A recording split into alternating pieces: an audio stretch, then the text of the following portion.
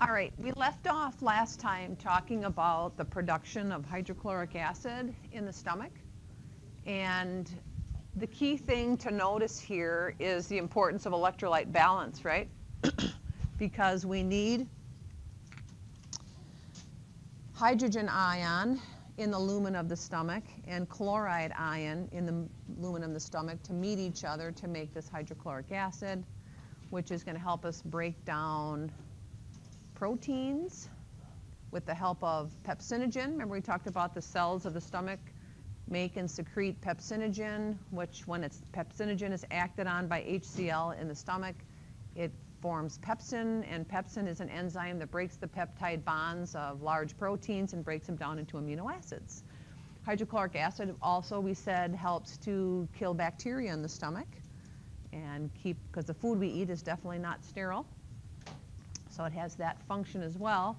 And in order to make hydrochloric acid, we have to have carbon dioxide, right? Carbon dioxide is always a product of metabolism, so I think it just shows how intricate our body systems are and how these electrolytes are recycled and reused for different things in the body. So carbon dioxide is a waste gas as a result of metabolism and breaking down glucose. Remember, it's a waste product of the Krebs cycle. And then we bring that carbon dioxide in, it diffuses from higher concentration to lower concentration, diffuses into the parietal cell, right, where it's converted to bicarbonate ion and hydrogen ion with the help of this carbonic anhydrase forming carbonic acid. So it just ionizes, and then the hydrogen ion goes that way. So where does the hydrogen ion for HCl come from ultimately? CO2, carbon dioxide, okay? And then the chloride ion comes in from our diet, right? When we eat salty things, the Na plus and the Cl minus separate from each other. We know that Na plus is really important for muscle contraction, nerve conduction, right? The depolarization of the action potential relies on sodium.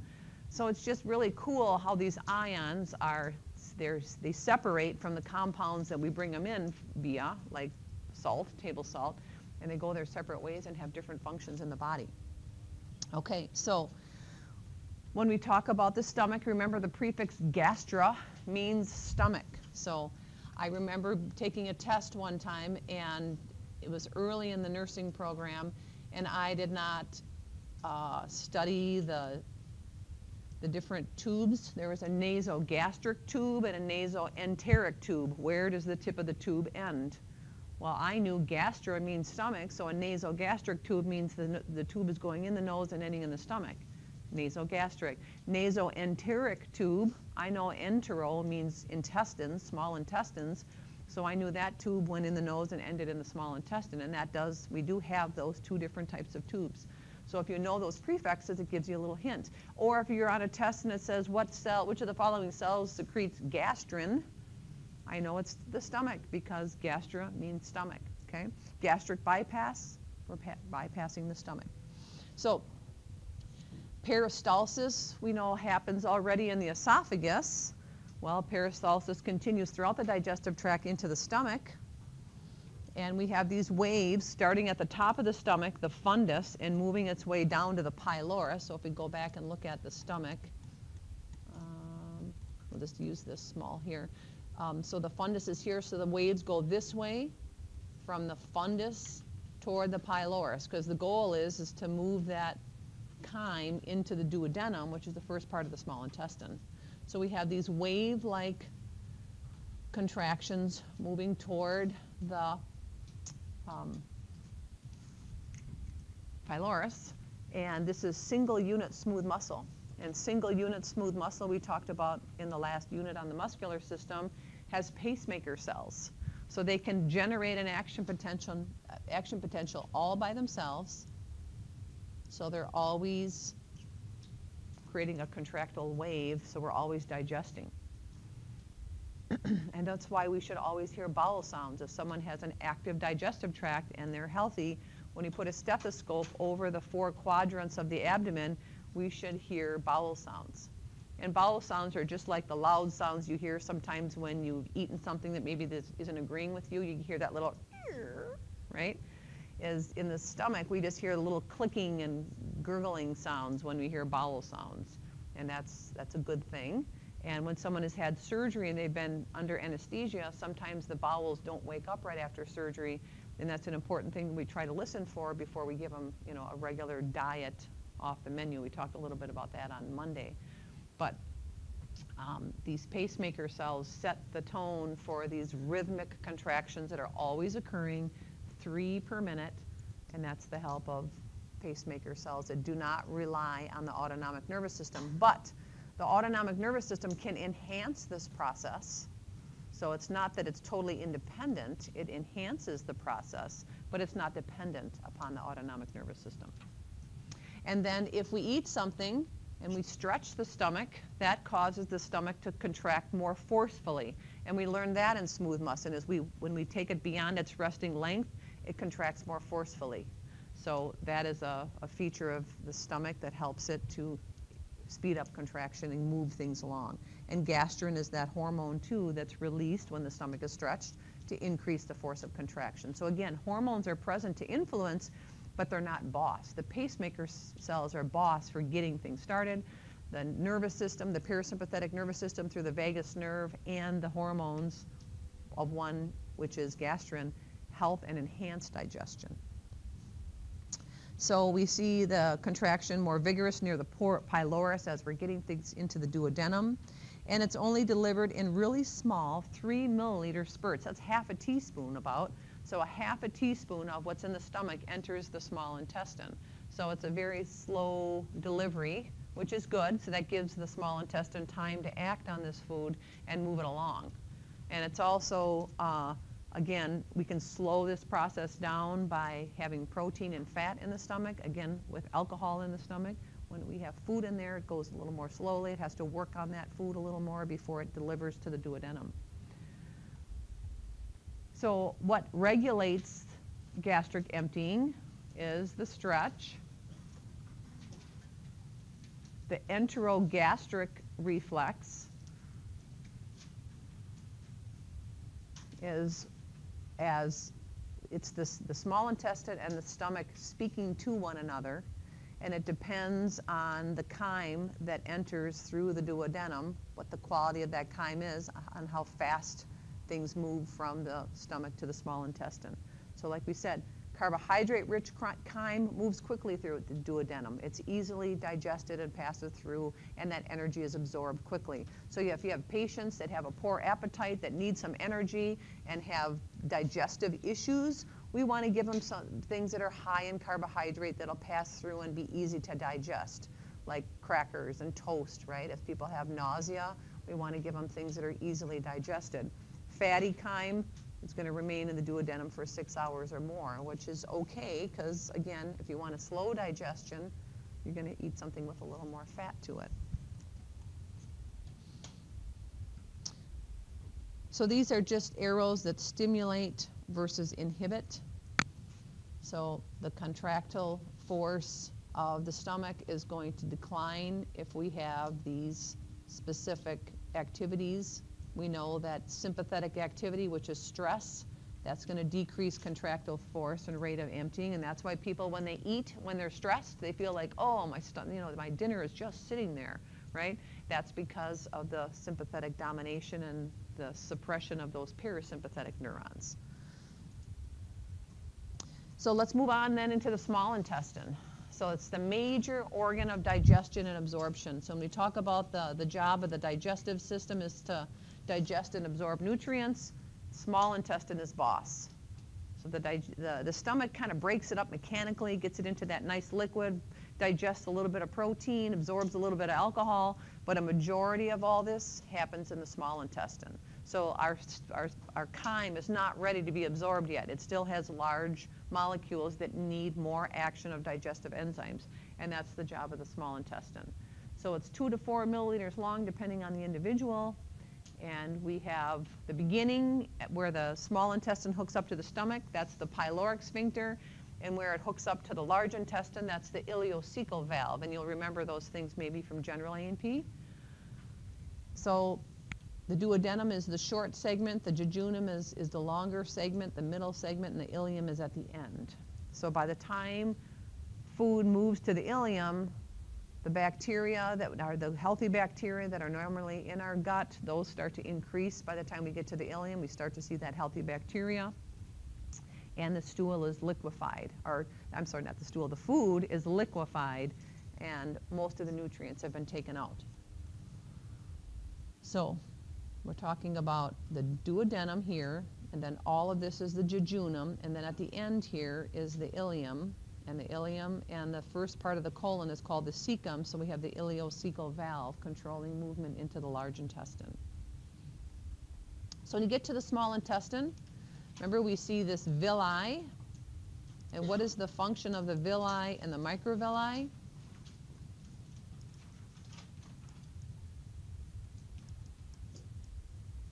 What do they do? They absorb, but what is the structural advantage of having a surface like this? Yeah, increased surface area. That's really important if we're going to maximize absorption. We want to make sure that there's lots of surface area for those molecules to come in contact with. And the individual cells, the plasma membrane comes up in these little tiny finger-like extensions called microvilli. And the microvilli have a special name called the brush border, because as molecules pass by, they interact with the microvilli, and the microvilli release digestive enzymes as it passes by. So a brush has bristles on it, so that's like the villi and the microvilli. And then there's circular folds of the small intestine. Kind of looks like the dryer vent that you have coming out the back of your dryer. You know how it has those metal rings and then has the squishy part? That's what it looks like in the small intestine. And that kind of allows the food, again, to kind of spiral through the small intestine and really come in contact with the walls for good digestion and absorption. So here we can see those spiral walls. So that's just gives a little turbulence to that food so it comes in contact. And here's the blood vessels that are going to carry the digestive nutrients from the absorbed nutrients from the cells and take it off to the liver, right, to the hepatic portal vein for filtering before it hits the vena cava and goes to the rest of the body. So everything we eat has to pass through the liver first before it goes to the rest of the body. So here's those villi, and each villi is lined with individual simple columnar cells that have microvilli. So simple columnar cells we see throughout the digestive tract once we hit the stomach down to the large intestine, and we have those goblet cells. So mucus production is still important. And we talked about the microvilli being called the brush border because they secrete enzymes as molecules pass by. We have another special structure in the villi, which is part of the immune system, and you're going to have an online test coming up here shortly when we get toward the cardiovascular system, talking about the lacteals. And the lacteals help break down and absorb fats. So we don't break down fat until we get to the small intestine, and this little green vessel, part of the lymphatic system, helps break down that fat and deliver it and break it eventually down to fatty acids and glycerol. That's the final product of fat breakdown, and the lacteals help with that. So that runs down the middle of each villus along with these blood vessels. So the food comes in contact here, it's absorbed into those cells, and then goes in, if it's a fatty molecule, goes into the lacteal, and everything else into the blood. And the fats that are absorbed into the lacteal, we're going to learn the lymphatic vessels eventually dump into the bloodstream, so they will enter the blood, but just a little bit later after they've been acted on within the lacteal.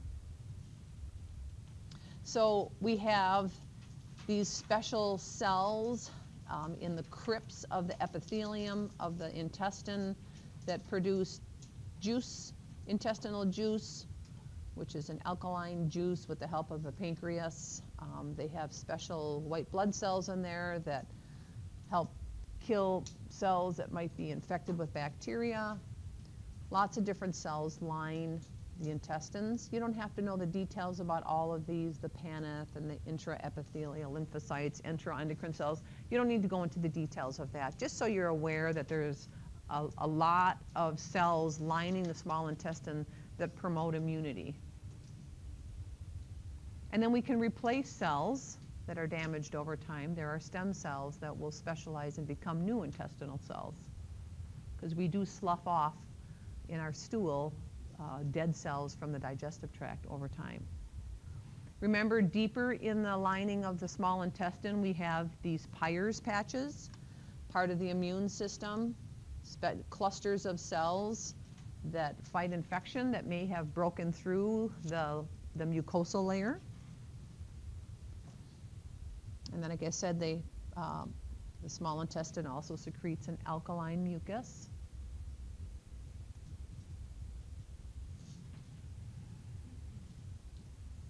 And the benefit of a mucus is absorption, transport and absorption of nutrients. So it's good to have the mucus and this intestinal juice that has a high pH. It allows the enzymes of the pancreas to act on it and do its job.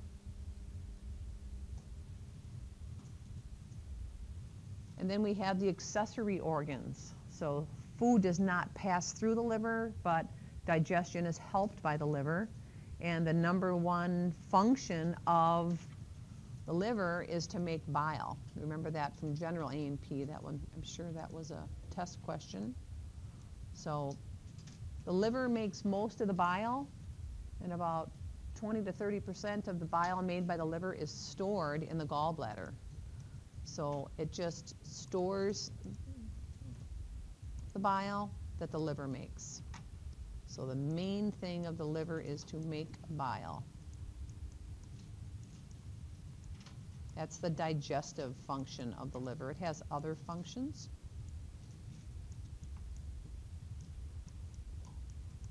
And the gallbladder just stores. So if you look at how they're related, you can see there's the hepatic ducts that bring bile down to the common bile duct. The cystic duct comes from the gallbladder, and that delivers bile. When someone eats a fatty meal, for example, that comes into the common bile duct to the duodenum. When you eat a fatty meal, you also have digestive enzymes that are made by those acinar cells in the pancreas that go through the pancreatic duct to the duodenum. So these are not endocrine functions, right? Endocrine, we have secretions going to the blood. Exocrine cells secrete their stuff to a duct which acts locally. So we're talking about digestive enzymes and bile traveling to the duodenum to act on the food and break it down. Yes? Nowhere, because there is no, as far as storage kind of thing? Yeah, there is no extra bile. The liver makes the bile, and because there's nowhere for it to go, it stops making excess bile, because otherwise that would damage the pancreas if it overdid it. But what people find then is because they have less readily available bile from the gallbladder, they have a little more trouble after getting the gallbladder removed with digesting fatty things, because it's not readily available. It comes strictly from the liver. Yeah. A common cause of getting the gallbladder removed is rapid weight loss.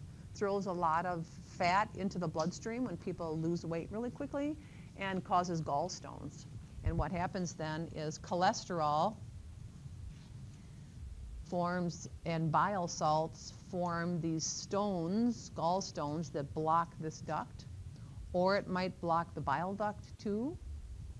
Sometimes it's blocked the duct way down low, and the pancreas can't secrete digestive enzymes, and the digestive enzymes back up, and people develop pancreatitis, which is a very serious condition, and they have to get a tube down their throat and into their stomach. We have to suck out their stomach contents. We got to put them NPO, and they are one miserable patient, because not being able to eat or drink and having stomach pain on top of it is terrible.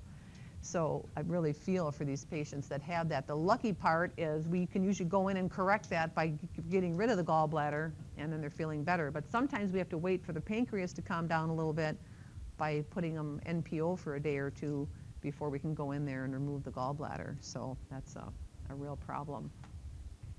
But yeah, so we can get that removed. Another risk factor for getting the gallbladder removed, like we said, people that lose weight rapidly. Another one is women right after giving birth or sometimes in their pregnancy. Cholesterol levels kind of get goofy in the pregnancy, during pregnancy right after childbirth, and that can cause the formation of gallstones, and people can have a real issue with that during pregnancy or right after.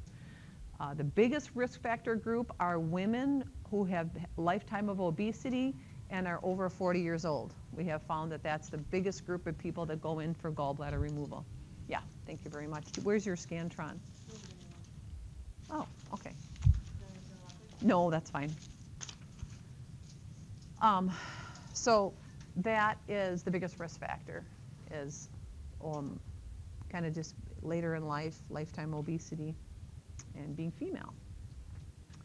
Okay, so we talked about the anatomy of the liver in lab, so I'm not going to hold you accountable for a lot of that anatomy again. Just remember, hepatocytes are liver cells, and they have these lobules, right? So if I do a cross-section of the liver, I see this really uniform patterned appearance. So it enters the liver from the edge of the lobule, works its way to the center, goes to the central vein, and then it continues on from there. So you have this diagram right in your notes. This is from your textbook. So bile is secreted and acts upon all this stuff coming in from the edge of the lobule. So this comes from the hepatic portal vein, and then the hepatocytes, which are beige, act on this blood that's coming through the sinusoids, which are these little pathways, and then when it's all done being filtered, it enters into the central vein, which takes it off to the hepatic vein, which leads to the inferior vena cava. So it comes in from the edge and works its way toward the central vein before it leaves the liver and continues on to the rest of the body. So I'm not going to ask you details on anatomy of this diagram because we've done that in lab. So functions, though, again, producing bile. Those hepatocytes, their job is to produce bile and to store fat-soluble vitamins. What are the fat-soluble vitamins? Do you know?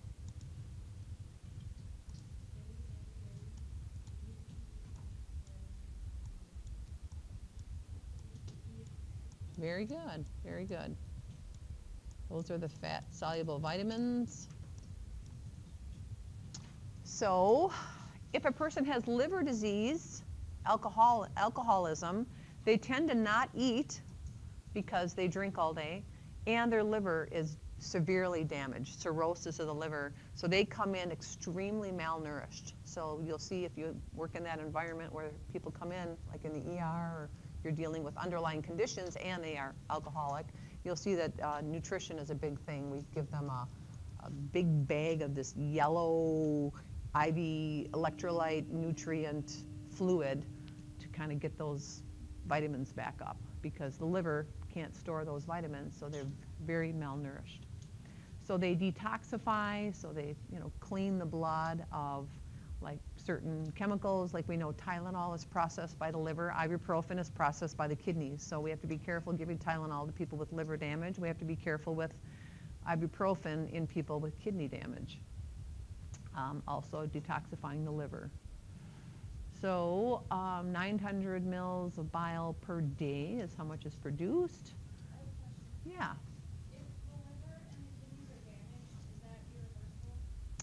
Kidneys are really good at repairing themselves to a certain point. Like if certain, I shouldn't say repairing themselves, for taking over for damaged areas. Like we can get down to almost 20% kidney function before we see symptoms. So it's really amazing that if some nephrons are failing, other nephrons can pick up the pace of filtration and reabsorption. So it just depends, it does progress though, like people with type 2 or type 1 diabetes that is uncontrolled, it progresses and they end up on dialysis if they don't control their blood sugars, because the glomeruli are tiny, delicate little capillaries, and when they're chronically trying to filter high blood sugars, they eventually break down and are damaged, just like the capillaries in the feet and the capillaries in the retina. We see the same thing, damage to those capillaries, so we see blindness, kidney failure, and skin breakdown in people with uncontrolled diabetes. Yeah. Right.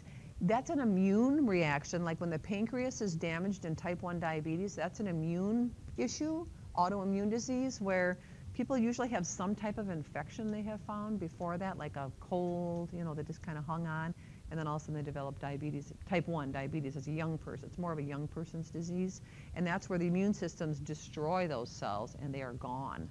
Yeah. Oh.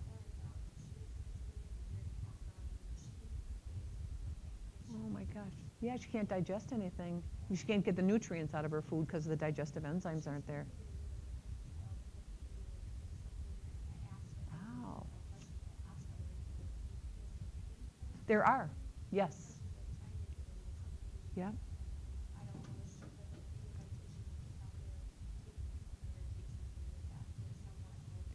Yeah, those digestive enzymes, you got to take them all by pill form.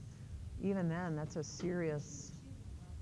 Oh my gosh, that sounds terrible. Yeah, I've had patients that have had pancreas transplants. They were diabetic, they got a pancreas transplant, and now they're not. But the bad part about that is now you're taking transplant, anti-rejection drugs your whole life, and is that it's the lesser of two evils kind of thing. So, yeah. Okay, so what we find in bile salts is bilirubin, which is formed from the hemoglobin molecule, the breakdown of hemoglobin in our red blood cells, and cholesterol are all part of bile salts. So bilirubin has kind of a yellowish look to it, right? So when a person throws up yellow, you're looking at bile, because everything's digested, like when your cat or your dog has that really strong yellow puke on the carpet, right? That's bile. There's nothing in the stomach. That's just a sign of stomach irritation, and there's nothing left to throw up. So, what else can we say about this? We're constantly recycling our bile salts. So we're secreting it, using it to break down fat. You don't have that slide?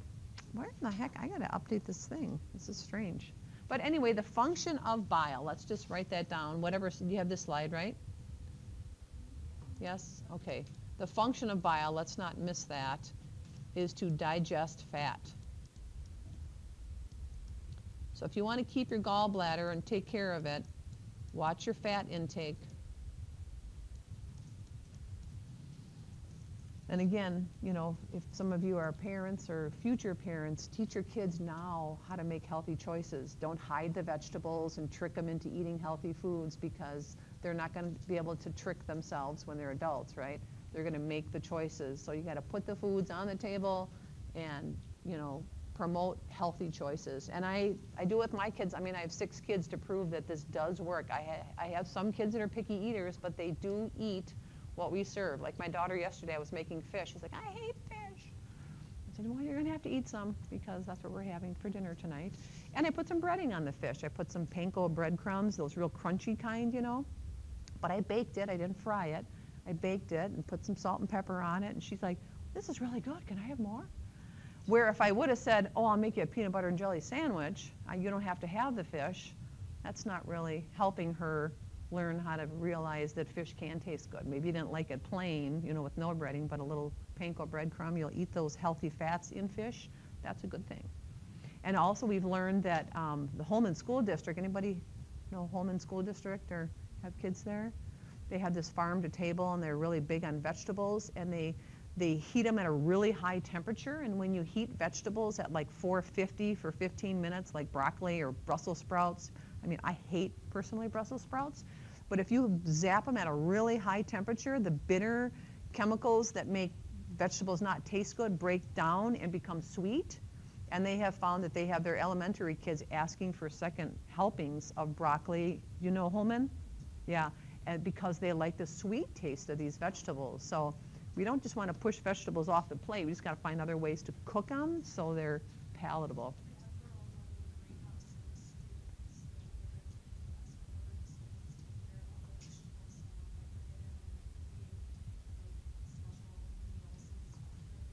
Yeah, I think that's just fantastic. I think Roger King is the guy that is in charge of that.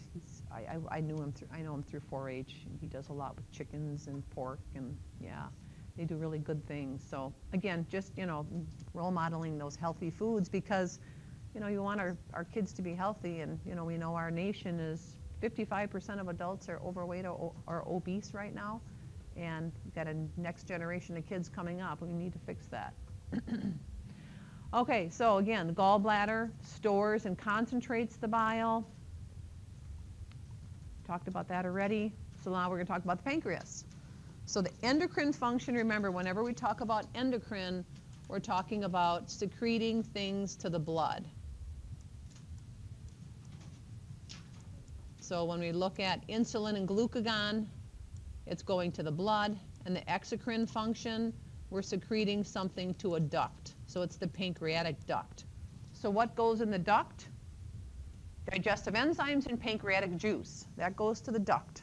That's not heading to the blood. It's going through the duct. It runs right down the middle of the pancreas, dumps into the common bile duct, into the duodenum.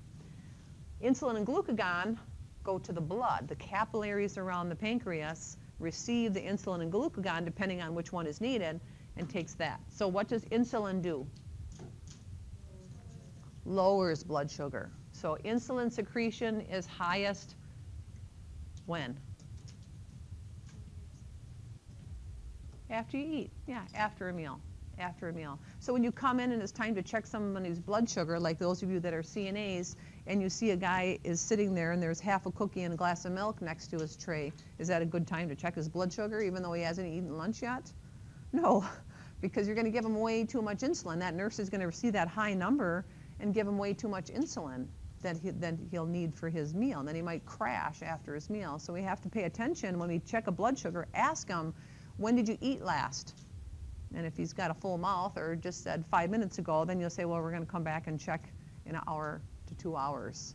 Or you're going to eat, and that's a problem, right? That's when you have to tell your patients, we need to check your blood sugar before you eat. So if you're going to have a snack, you need to let us know so we can get that blood sugar before you have your snack, so we know what you are baseline.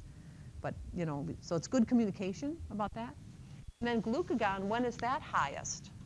When would the body be cranking out the glucagon? Yeah, when you haven't eaten for a while. So probably what time of day do you think is highest glucagon secretion? In the morning, yeah, in the morning before you've had breakfast. And some of you might have something called hypoglycemia, where you find that if you haven't eaten in a while, you get shaky and sweaty and like, oh my gosh, I gotta put something to eat. I think we've talked about this last semester, right? And some of you are nodding your heads. Yes, young women, classic problem. I still have it. And I also find if I am on vacation and I eat a donut or something high carb, what do we know about high carb as far as passage through the tract? Yeah, it goes fast through the tract. What do we know about high carbs when it comes to insulin secretion? The more carbs you have, the more insulin you secrete, right? So if I secrete a lot of insulin, and remember this is from the endocrine system, which does it kind of slowly. So I eat my donut, my blood sugar is high, donut is absorbed, but I'm still secreting insulin after my donut has passed through my tract. Now what happens, Angie? Sugar crash. Yep, sugar crash. Now I'm like, oh my gosh, I got to eat something, and I got to eat something big. And that's what happens to me. I have to eat like a big sub sandwich or something to get my blood sugar to stabilize. And there has to be protein in there to get it to stay up. But sometimes that's not available. One time I was traveling in the car and I had a blood sugar crash. I was on the interstate and there was nowhere to stop. And I found some dried up Sour Patch Kids in the cup holder that the kids had. And I'm like, that's going to save me right now because I need to get my blood sugar up until I can find a fast food place and find somewhere to eat. And that happened, ironically, it was the same thing. I was at the Hades roller coaster in the Dells, and we were in line forever, just standing in line, and then all of a sudden I see this young girl come down the steps, and she's like really pale, and her friend is like, are you okay? And she's like coming down the steps, and I'm like, ooh, that's not looking good. And then she sits down, like in the turnstile area, in an open area, she sits down. And I'm like, are you okay? And she's like, I don't know, I just feel like I'm going to pass out. And I'm like, well, when did you eat last? And she's like, I don't remember. I'm like, does anybody have any sugar? Does anybody have any sugar? And someone's like, I have some gummy worms. I'm like, give them to me. So she ate the gummy worms, sat there for a few minutes, and then she was better. And I said, you know, you should go get something to eat. Because this stuff can creep up on people, and you got to pay attention to that. And if you're not eating well, if you're eating high-carb foods that spike your insulin and pass through your GI tract, you're going to crash.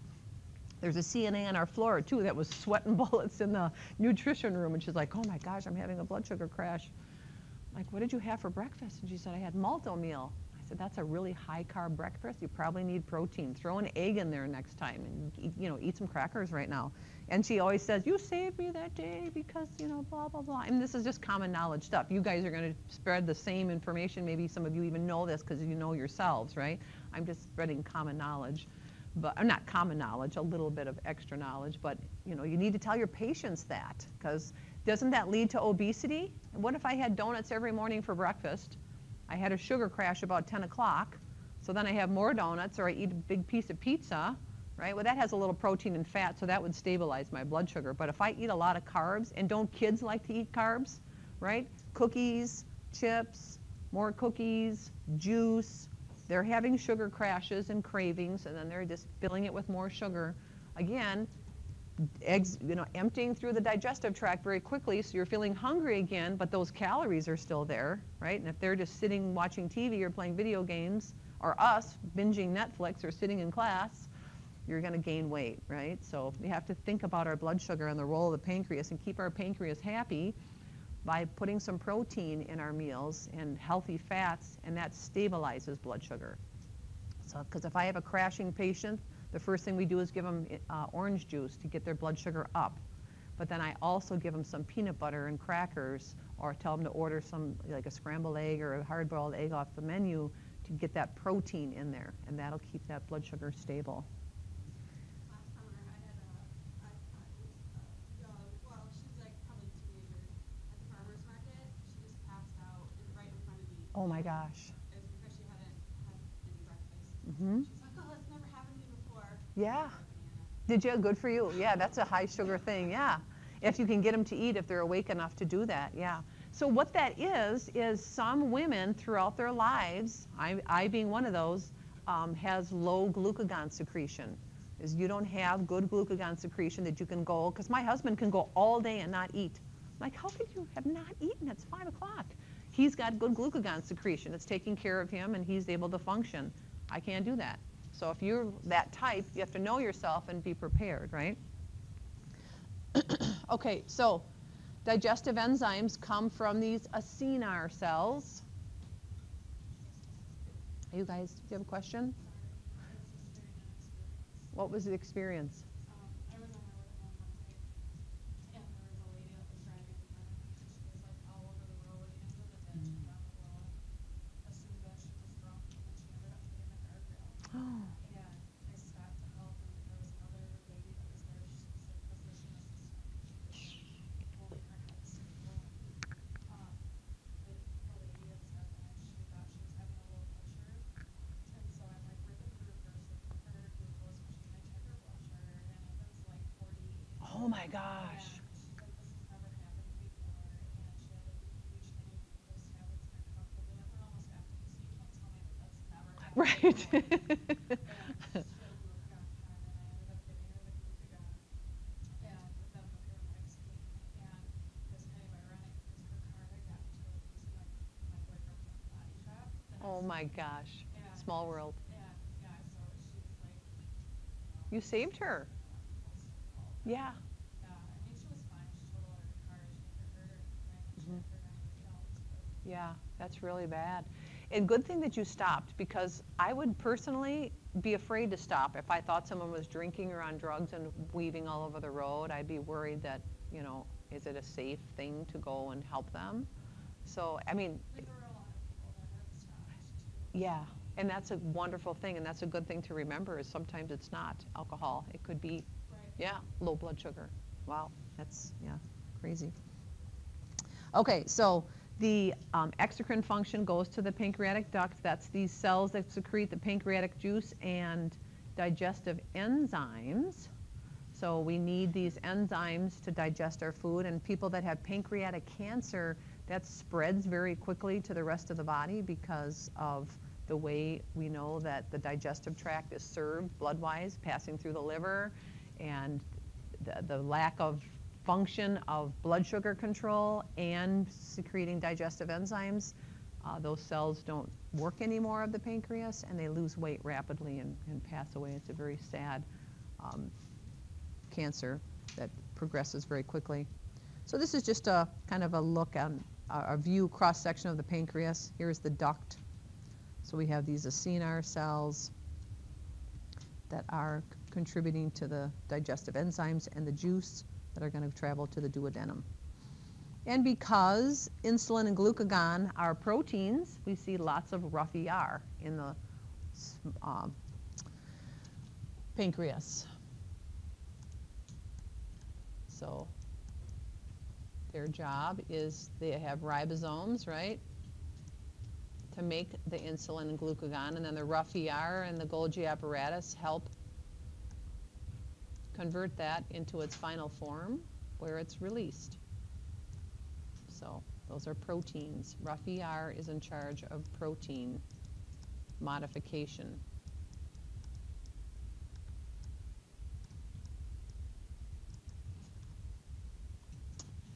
So this pH, high pH, helps to neutralize the chyme, so these enzymes can do their job. Amylase, what does that act on? Starch. We find amylase in the saliva as well. So when you give a baby with no teeth a starchy cracker like a saltine, it just turns into a liquid in their mouth. But if you give them a taco chip, that does not, because of those complex cell walls in the corn chip. That's not going to break down. Lipases, what does that break down? Yep. And nucleases?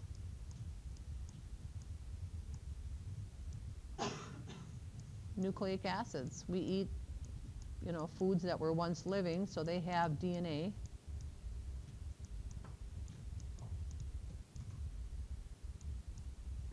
And proteases obviously secrete protein, right?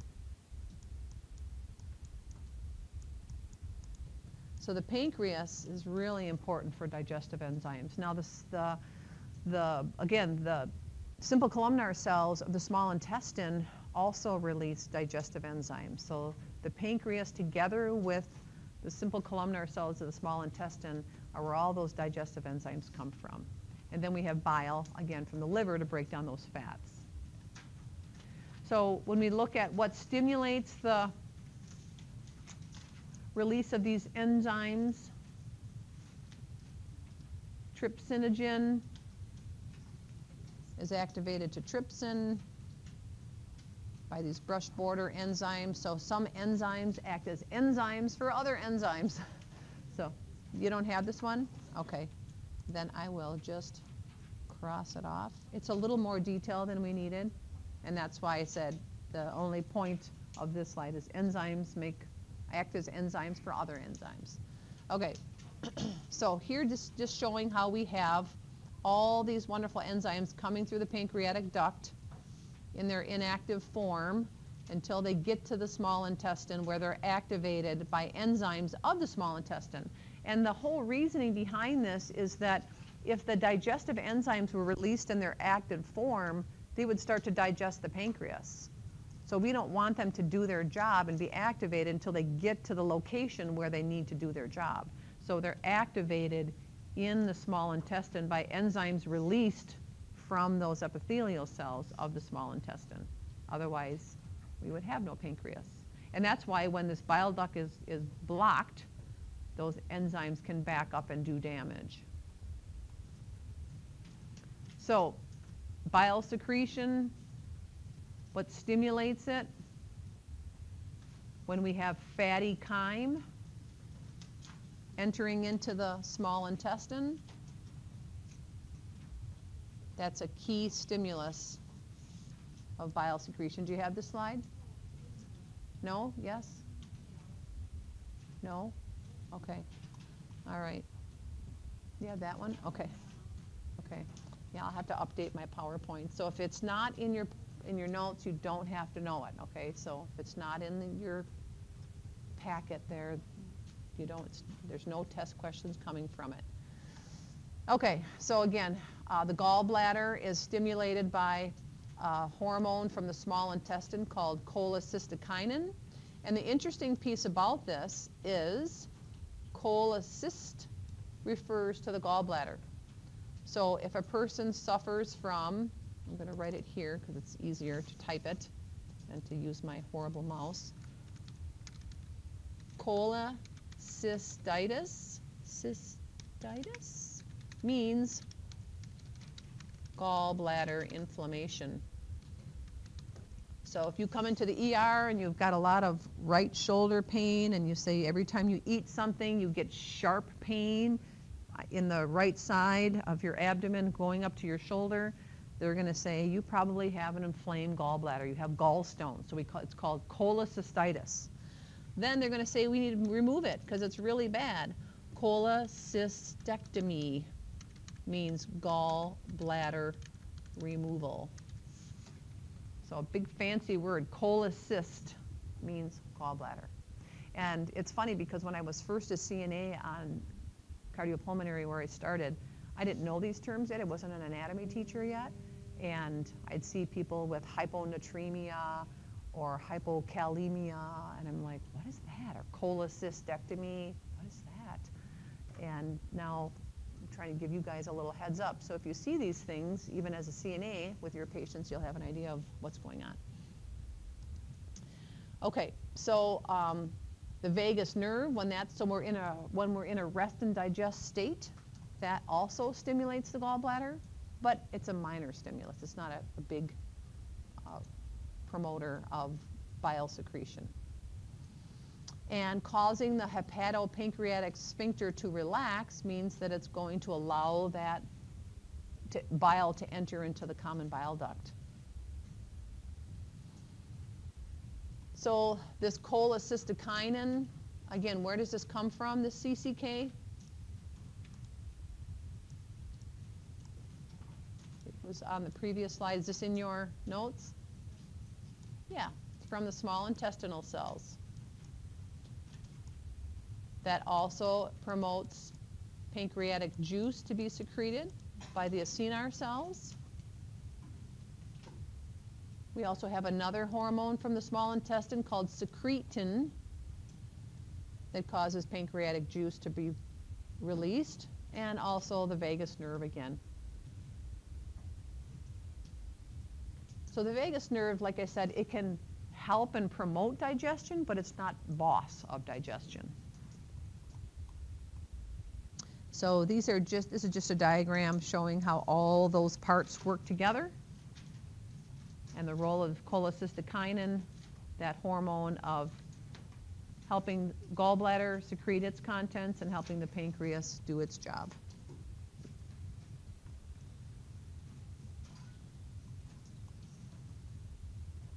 Talked about a lot of this already. Slow delivery of that chyme, so it has time to be worked on. Segmentation is just a back and forth peristaltic wave that we see in the small intestine.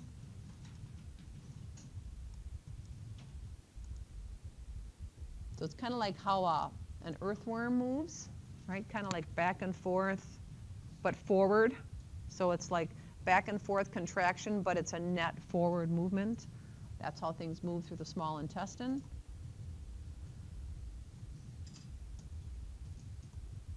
And then it hits the last part of the intestinal tract, which is the large intestine and the anal canal.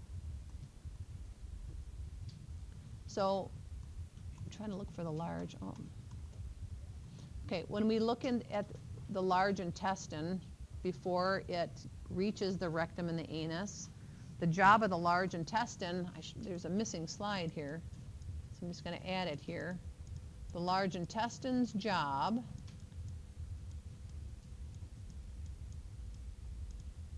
is to secrete mucus, just like everywhere else in the digestive tract. That's the #1 job, is to secrete mucus, to keep stool soft and moving through the digestive tract. It's also, its job is to absorb bicarbonate ion, because bicarbonate ion is part of that intestinal juice, keeping the pH up. But we don't want to lose that because bicarbonate ion plays a big role in controlling our blood pH. So it absorbs that back to the blood. Bless you.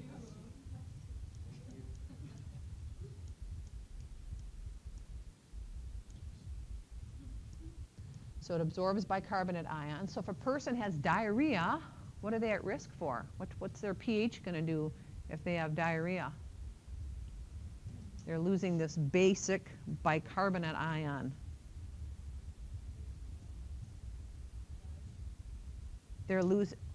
Base has a high pH, right? If I lose high pH during diarrhea, what happens to blood pH?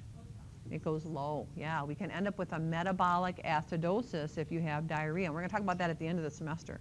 But diarrhea, we lose base. Okay? So that's good, bad, very bad. That's how you get electrolyte imbalances. So that's why we drink Gatorade and we replace fluids in people that have had a lot of diarrhea. And if you vomit, what's in the stomach? What's the major chemical in the stomach, did we say, that the parietal cells make? Hydrochloric acid. So if I lose low pH from vomiting, what's going to happen to my blood? My blood pH is going to go up because I don't have enough hydrogen ion to bring it down. Yeah, so if you have vomiting, you end up with metabolic alkalosis because you're losing hydrogen ion. Diarrhea, the opposite. You're losing bicarbonate ion, you end up with metabolic acidosis. We'll talk more about that, but just so you have a little bit of background on that. Both.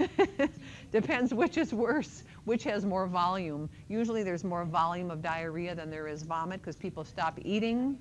Yeah, and double bucket flus. We've all, unfortunately, probably had those, right? That's the worst. That's the worst. Yeah, so that's where electrolyte imbalances are really, yeah, bad shape. Okay, so secreting mucus, absorbing absorbing bicarbonate ion, and then there's some vitamin secretion.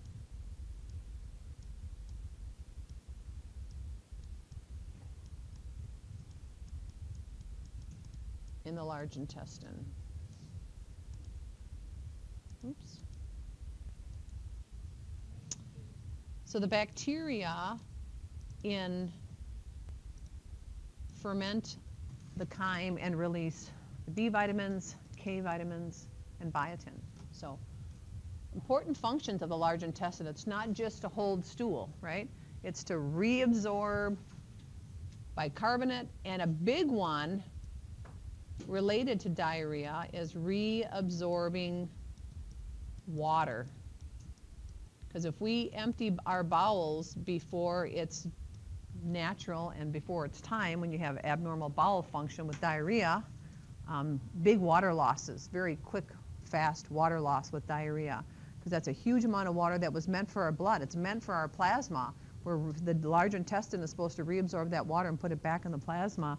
And if it doesn't, we're going to be dehydrated very quickly. And the elderly and very young children, their kidneys aren't very good anymore, and their hypothalamus is not very good at conserving water and knowing when the body is low on water. So therefore, the elderly don't feel thirsty when they're dehydrated. And they don't like to get up to pee in the middle of the night, so you'll have a water cup for them after dinner, and they're like, oh no, I don't want any of that. I don't want to pee. Well, that's very bad for kidney function and for electrolyte balance, because we need water as a solute for all of our chemical reactions. So we need to encourage water. But the other side is also true. The longer stool sits in there, so if you work in a nursing home and you have a bowel record, you really need to pay attention to that. Or even if you don't work in a nursing home and you work in a hospital and no one's tracking the bowels or paying attention, then hey, this guy hasn't pooped in a week.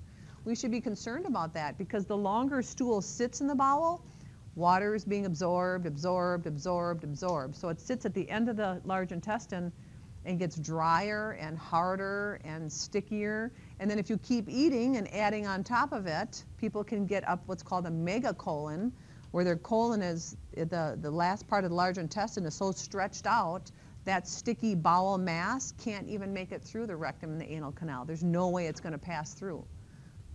Or it passes through and it's stuck in the anal and rectal canal, and now you have what's called impaction, and that's a big problem among the elderly because what are the foods we're feeding in the nursing home? Are they high fiber, crunchy salads and apples?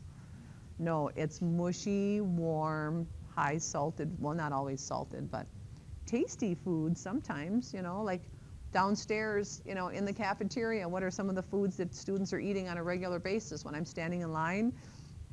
Burgers and fries and pizza and pasta. Those are all constipating foods. And if you have a person laying in bed taking pain meds, which slows the bowel, they're a recipe for constipation. And that can be very serious. There have been people that have been backed up so much that they're actually spitting stool, that their entire tract is backed up. And that happens with tumors too. People have a tumor blocking their large intestine and no stool can get past that tumor, everything backs up. So if we keep feeding people, but it's not coming out the other end, we have to get concerned. And then there's certain things we can give people.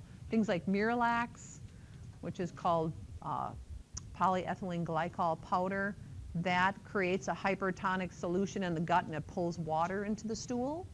So that makes it liquidy. But again, if you're too late in the game and you have a hard, almost solid mass, and another thing that happens is it becomes like rabbit turds, right? It rolls around in the end of the large intestine and you have these hard balls of stool that are, again, they're stuck in there. And they, you know, a lot of you are going into nursing, right? Because you're imagining hanging IV fluids and having these great conversations and doing these high-level nursing interventions. The worst of nursing is when you have to digitally go in and deal with an impaction. So you have to go in with your fingers in the anal opening, rectal canal, and scoop out these hard balls of stool that form when a patient has been not going for a really long time. So we try not to let our patients get to that point, right? So we have to respect the job of the large intestine and know what it's doing and pay attention. Make sure our patients are getting water. Make sure they're taking the Miralax. If it's a as-needed medicine and they haven't pooped in 3 days, give it to them twice a day. We just need to help our patients along. And sometimes they don't want to talk about it. We want to talk about our bowels, right? It's embarrassing, but it really relates to health, so we have to talk about it. So think about that role of reabsorbing water. And think about yourself. I'll guarantee you, I'm not going to take a poll, but I guarantee you over half the class probably has constipation issues, but they don't want to talk about it because no one wants to. Drink water. And I see a lot of water bottles, which is great, but we need to increase our water intake. If your bowels are not cooperating with you and how you eat, up your water content. A lot of us are underhydrated. We drink a lot of coffee, which stimulates the bowel, but it doesn't help hydrate us. All right, so now we get to the end of the digestive tract. So we have these valves that open and close and slowly let stool come through. So it's like 3 doorways. Because you don't want to open up one door and out it goes, right? We need control over our bowels, right? So we have these wonderful valves to slowly let things through, like quick open up a door and shut it again kind of things. We don't want to open up the floodgates before it's time. So that allows gas to pass through without stool. Those rectal valves. And then the anal canal is at the end of the rectum, is a short anal canal. There's smooth muscle that we can't control, so that's involuntary. And then there's the external anal sphincter that we can control. And that's when kids say, oh, I gotta go poop, because they can feel it. They have control over that skeletal muscle. Babies that don't have control, they just go, right? And nobody knows, or well, you know, but you can't prepare for it. So this is voluntary, under control. This is involuntary. And we feel the urge to have a bowel movement when stool passes through this region and hits this sphincter, and that's where we can contract that and say it's not the right time. And it's a reflex. The control of this movement is a reflex. So here's the skeletal muscle. This is the smooth muscle, so we can control this opening, and it's a reflex. And what causes it is distension of the rectal walls, stimulates that movement. And there's another one.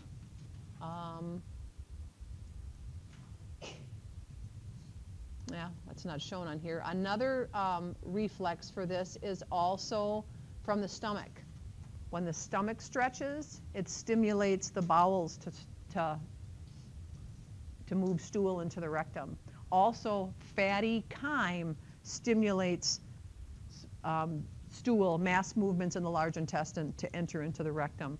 So people find when they're really constipated or they haven't gone in a while, they'll go to McDonald's and some runners will talk about this too. Okay, I got a big run in the morning, I need to make sure my bowels are empty, so we're gonna do a student of mine was a big runner, he even had a name for it, I forgot what it was called. But you go to McDonald's and have a big supersized fatty meal for lunch the day before the run, and you're guaranteed a good bowel movement after that because of the fatty chyme stimulates the large intestine to move into the rectum. Taco John's. Spicy foods can be irritating as well, yes. Also, the stretch of the stomach is really active in young people where you're eating a large meal at a restaurant and you feel the urge to move your bowels within an hour of eating a large meal. That's an active thing in young people. As people age, that doesn't happen. So that's why the kids, when you take them out to a restaurant and you're not even quarter way through your steak and they're all done with their burger, they're like, I have to go to the bathroom. And now you're sitting in the bathroom while they have a bowel movement while your steak is eating cold. And that's the last place you want to be, right?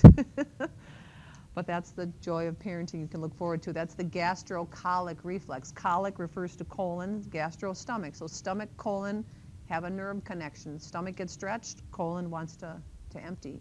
And that's a good thing. But again, it's active in younger people. So some of you in your 20s, you still may have this. But as you get older, you can sit and enjoy your coffee, and you can sit there at the table, and you don't have to go for hours until the bowels are stimulated to move. But again, when the rectum is stretched, that's a classic stimulation. So when kids are constipated, or elderly adults, it sits in that sigmoid colon, and it becomes a hardened mass. And what can happen, though, is the bowels are trying to contract and move it through. So what happens is liquid stool will slip past this solid mass and then come out the rectum. And people think, oh, you're not constipated. Look, you have a little bit of diarrhea in your pants. And this is what happens with kids and the elderly. So you wouldn't say this to an elderly person, obviously. But with a kid, a parent could be frustrated and say, what do you mean you're constipated? Look, you're going in your pants. Just go sit on the toilet. Well, sitting on the toilet for 6 hours is not going to necessarily move that mass that's in the sigmoid colon into the rectum. We have to deal with the mass before we can get kids to go. So sometimes kids need, again, like Miralax powder to soften the mass so it can move. Sometimes they need something a little more harsh, like a laxative, to get things going. My son was going into the military, and he's like, I got to make sure I'm empty because I'm going to be sitting on a plane, and I'm going to be just sitting in this receiving unit for a long time. And I'm like, okay. So we hit him hard with a bunch of laxatives, and that's okay, for a short period of time. Just empty out. And people do that are marathon runners. They empty out before their marathon because the last thing you need for 26.2 miles is a bowl full of stool, right? So they empty out with some of these harsher things so they can proceed. And so laxatives are okay once in a great while, but people that abuse laxatives, right? People that give themselves diarrhea to lose weight, that's a huge issue, and that's a sign of anorexia or bulimia, eating disorder. So that's not something that we want to definitely promote. But laxatives serve a purpose for those patients that need it. Questions on the large intestine? All right, I want to show you a video that summarizes the activity of the digestive system, and it's real cameras showing you the different parts. So it looks a little gross because the digestive tract on the inside is a little gross to look at. So be prepared for that.